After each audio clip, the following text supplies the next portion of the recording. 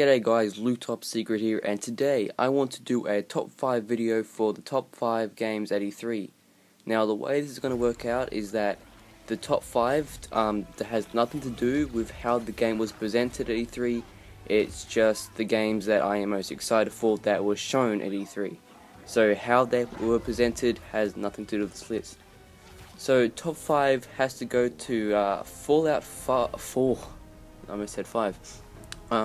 Fallout 4 is on number 5 because I have not played any of the Fallout games at all. I haven't even seen any in-game footage of any of them. But that doesn't mean I can't be excited for the fourth one.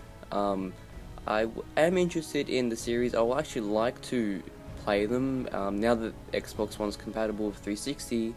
Hopefully Fallout will be on the list, so then we can start playing those Fallout games, so then I can, be more involved in it and understand what's going on. So that's at number 5 because it looks awesome, doesn't it? Yeah. Since I haven't played any of them, I can't really say much about it, but I am still excited about it, and yeah, it's number 5. Let's go, pal.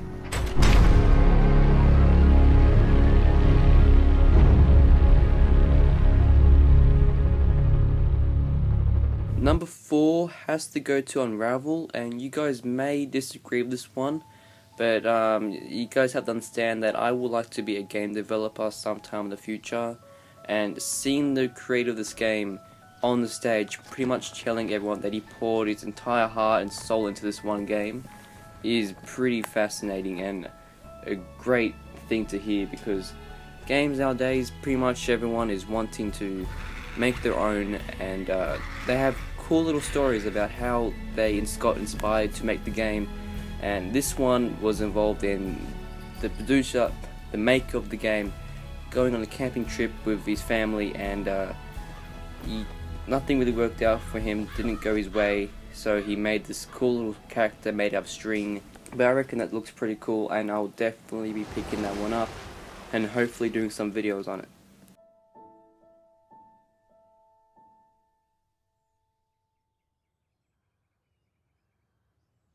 Three, I'm going to give it to Recore, which is a pretty interesting looking game. I don't think this has ever been number 4 little robots that you can take out the life spark sort of thing out of it and put it into another robot. That is a pretty interesting idea. I don't think it's ever been done at all. It's something they did in Transformers, that's all I know. But this game looks pretty cool. I know we just saw the trailer, but that doesn't mean it can't be cool. I really am interested to see how awesome this game will be. I know it's going to be awesome. And definitely a game I will be picking up. I think it's an Xbox One exclusive. It might be a timed exclusive. I'm pretty sure it's a timed exclusive. And just the idea of this game is pretty cool. And yeah, so that's why it's number 3.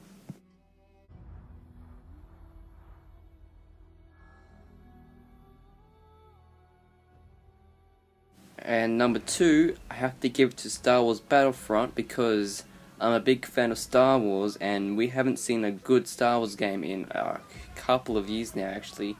Good to see that they've finally given up on those dancing Star Wars games, and they've finally gone back to the one we all know and love, the Battlefront series. And I have not played any of them, but I really regret not picking any of them up. But I am still excited for this one. I always wanted a Star Wars game that's interesting to me, and is what Battlefront 4 is giving us. And it looks really cool. Like Luke Skywalker's in it, Darth Vader's in it, and I'm sorry, I just like those movies. Now the E3 demo they gave us in Hoth, I think it is. I don't know what it's called, the snow place. They finally gave us some in-game footage, which looks amazing, and I will definitely be picking this one up, and that is why this game is at number 2.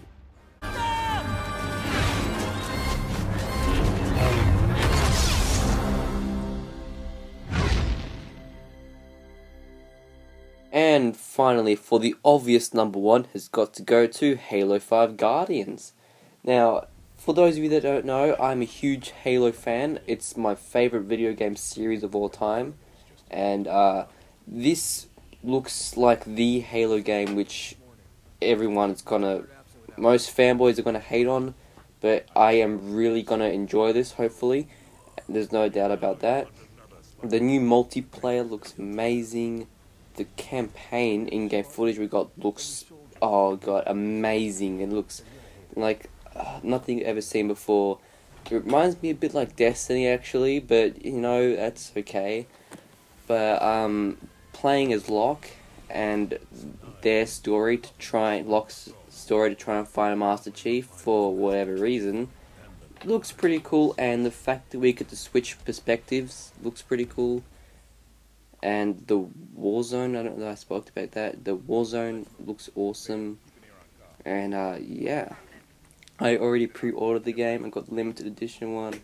I'm pretty excited about it, and I really hope this one's better than Halo 4. It better be. And yeah, so that's my top 5 it is.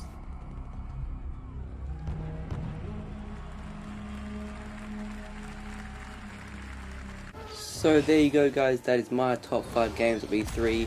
I hope you guys enjoyed, and leave a comment in the comment section of your top 5 games, or top 10 if you want to go that far. And I will definitely reply to your comment if there's something I need to say, or if you ask me a question about why I didn't pick this specific game to be number 1 or something. But as you know, we're all human beings, we all like different things. I might like Halo, you guys might like Call of Duty, you know, we're just humans. So yeah.